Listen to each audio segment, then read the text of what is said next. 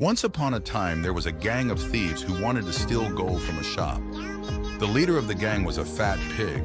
When they reached the shop, the pig scared everyone inside by carrying a weapon. Some of the gang members even held the people there as hostages.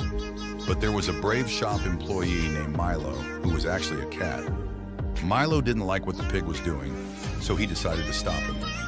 He carefully watched the situation and then courageously attacked the pig. Milo ran, jumped, and fought until he knocked the pig down. After Milo defeated the pig, the police arrived and took the pig to jail. The gold robbery was stopped, and everyone in the shop was safe thanks to Milo's bravery. Like and share if this story is funny.